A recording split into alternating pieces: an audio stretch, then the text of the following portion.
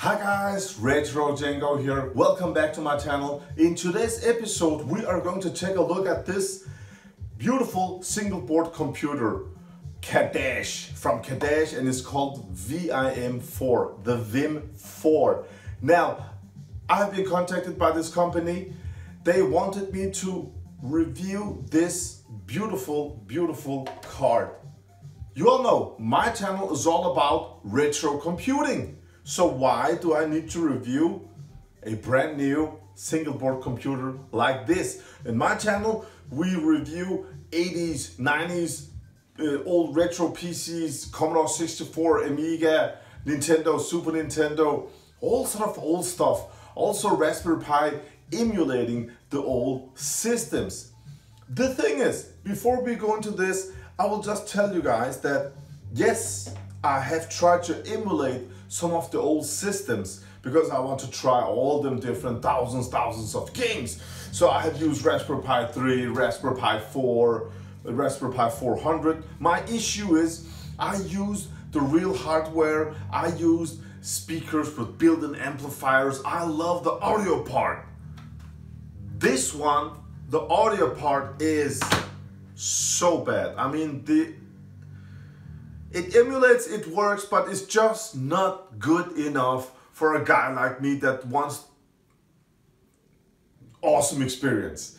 That's the first thing. The other thing is we want to replay some of the consoles from the 90s. A console like the Nintendo 64. Some of the games run, some of the games it just does not have power enough. So we need better audio, we need better performance, better power. 8 GB of RAM. I will put it on the screen so you can see all the spec of this beautiful VIM4 from Khadas. Now, today we're going to check out how easy you can use this card. It will have a world premiere release launch day 10th of May. So what you are watching today at filming, everything is at beta form. So it will be better, but I'm just gonna show you. When you buy a Raspberry Pi, whatever, you have to download something, burn an image on a micro SD card before you can do anything. This is not like that. This is something that I like, that I love, and that's easy plug and play and a lot of power, okay? Plug and play is so important for me. So when you give this one power, the manual says that it needs 9 to 12 volts of power. I just put in my Retro Pi 400's 5 volt and it boots, works fine. So you have full-size HDMI out. You have got USB-C, 5 volt is enough for my review here. And USB 2.0, 3.0, built-in Gigabit LAN. Fan, active fan, of course the 440 pin header. You have got micro HDMI video in also, and you have got M2 slot here, you have got micro SD slot here, and it has got 32 GB of memory storage built in. It has got small connectors, antenna for the Wi-Fi, for Bluetooth. It has got everything built in on this single board computer. And when you boot it up, you can choose either Gigabit LAN or wireless. So we're going to start up with wireless, and I'm gonna show you how easy this one is. You don't need a PC. Also, it has got power on and off button, functions, menu. So simple, plug and play. So Khadas reached out to me and said, Retro Django, you need to have one of these on your channel because, I mean, this card is just perfect with all that power for us retro gamers. So they wanted some niche retro geek like me to show off this card. So let's plug everything in and see how easy it is to set this one up. And in future videos, I'm gonna show you some retro gaming, but also a bit more modern games, because this one is a powerhouse, and I'm just really looking forward to sharing with you guys. So let's give it a go. Now, this is how it looks when you just connect it. HDMI, power, and my connector for the mouse and wireless keyboard. There we go. That's it, guys. So when you turn this one on, you don't need to do nothing. Not download anything, not burn an image to a micro SD card. Everything is just so easy, plug and play. Oh wow, it's in beta form now, the VIM4. As you can see, I have connected my Wi-Fi up here. So you can easily set up your Wi-Fi. You can choose continue, and then it says Wi-Fi is connected. Again, guys, I want everything easy and plug and play. Now, I can choose the VIM4 Android 11. Can you read it? Oh, it's not easy, but again, everything beta. This package is from April 29th. Okay, I can use Android. I can use, again, VIM4, Ubuntu 22, or I can choose VIM4 Ubuntu Server Linux. Let's just go up and say we want Android system installed. Not with a PC, no nothing. I just choose yes please, and I just choose download it. And according to your internet speed and stuff like that, as you can see, we have to download 406 megabyte and it's at 8%. So I will just skip this to 100% and yeah, show you guys. All right, it just downloaded and installed everything. I can just plug and play. This is the first boot after the installation of the Android system. So let's just see how long time it takes for the first boot after the first installation. And then as you can see, I actually installed the antenna for Bluetooth and Wi-Fi. That's it, guys. Everything is just ready. Plug and play. I love it. The system is ready.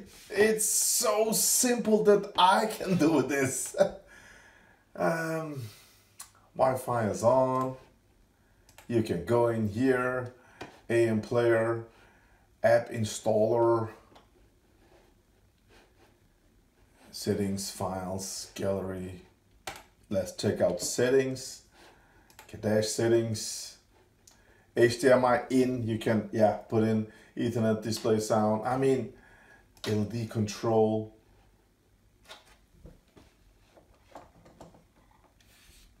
White is on. Red is on. Oh, nice. Breathe mode. Oh, the red goes up and down. Nice. Heartbeat mode. The red will be tuk tuk tuk tuk. Oh, that's not. I'll take breathe. That's nice, guys. So you have some cooling fan. Let's see. We have a fan. Let's check level 1. Now the fan is on. And the passive cooler is cold. Let's check level 2.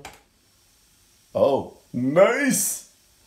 But if we just check auto and it just shuts it off. So yeah, we can update and stuff like that. So easy. Internet, app, notifications, storage 14% used. It's so nice with the built-in 32 gigabyte of hard disk. I was about to say that, but yeah, about the VIM4 Android 11. Oh, that's great, guys. So this is actually one of the systems you can use if you want.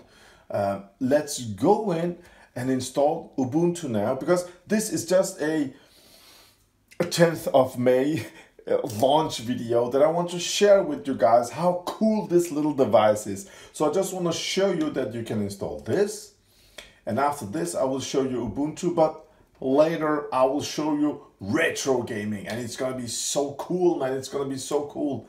App installer, choose a device to scan applications. I don't know.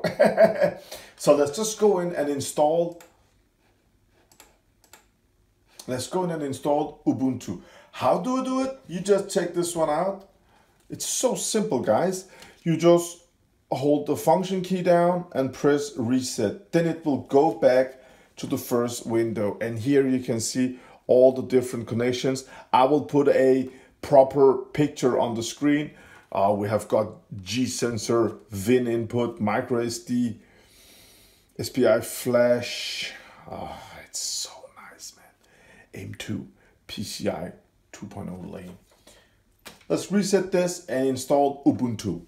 Now, if you don't want to just install Ubuntu, you can press escape and you are inside the BIOS system here. You can write image to EMMC, dump the image, device configuration. You can go in and, you know, set up all the things you want to set up. Go in here to network, put on your Wi-Fi code and connect to the internet. So simple. You can go into system. You can update the system. As you can see, we have the newest version here. But again, everything is beta. At the 10th, it will... Oh, there we go. Sorry. Go back here. Online scripts. You can update scripts. As you can see here, checking for the latest version. And that's the latest version I have installed here on this one. You can go into advanced, test the device, dump images and stuff like that. Really simple stuff. You can go into experimental and install some different packages. We have Get Fun, we have Tetris and Star Wars and yeah, small games built in here. That's about it. So if I didn't reset the system, it would just boot up as usual and go in and use the Android system, and it boots in a flash when it's installed. But now I want to reset everything and I want to not choose server, but this one, Ubuntu from 26th of April. And so simple as this, guys. First system, it took no time to install and easy to use. Well, no Android. Now I want to use Ubuntu and I say download and it will get me that. That's a bigger file. So let's just let it download and I'll be back. There we go. Guys, how cool is this? First boot after installation takes no time, man. So this is Ubuntu 22.4 watts.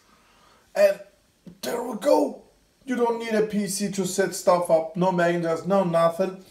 We're already, I mean, everything built in. I love this, man. We have got all the stuff we want to use. Utilities. I wish they had some retro games installed, but additional drivers, utilities, fan settings again.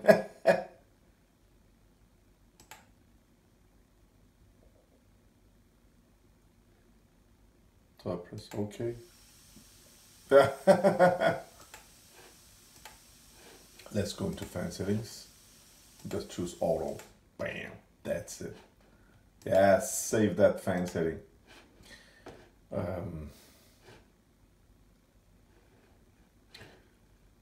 Software update. Settings. System information. Linux. Yeah. Guys, that's about it. This is just a fast review of this beautiful new single board computer that comes out 10th of May. I can't say the exact price, but I will put a link to the site Khadas so you can failed to download information. Check your internet connection. Oh, we're not online. That's weird.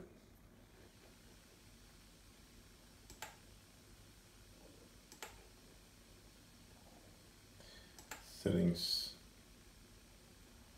Wi-Fi.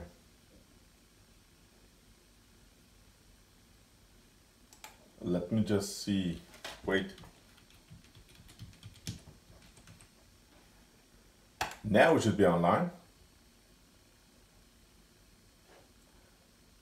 Bam! Now it's online. Sorry guys, let's just check software updater.